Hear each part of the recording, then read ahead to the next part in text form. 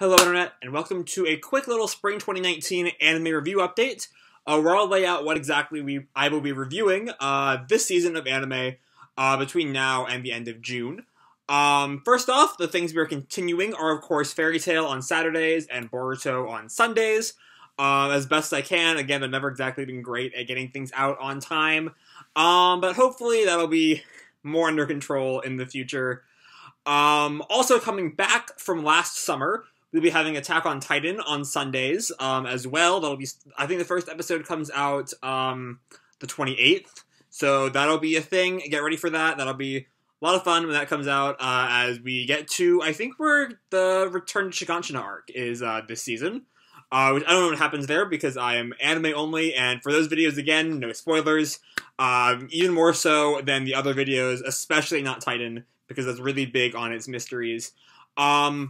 However, we have one more show. I tried to do 5 this season, and it did not work at all. So we're going to be focusing only on 4. And that means only one of the winners from the straw poll can get in, and that is One Punch Man Season 2 on Tuesdays. So we'll be continuing on with the one from last season, Mob Psycho.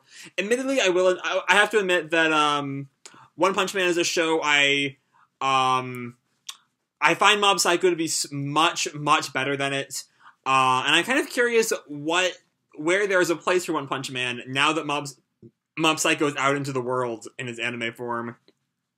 Because last time when Season 1 came out, Mob Psycho Season 1 had not come out yet. So now we have 2 seasons of one's magnum opus, and I'm curious how One Punch Man will fare in this new world.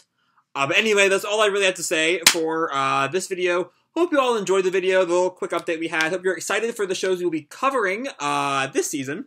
If you did, feel free to give me a like, or subscribe, or, do whatever makes you happy.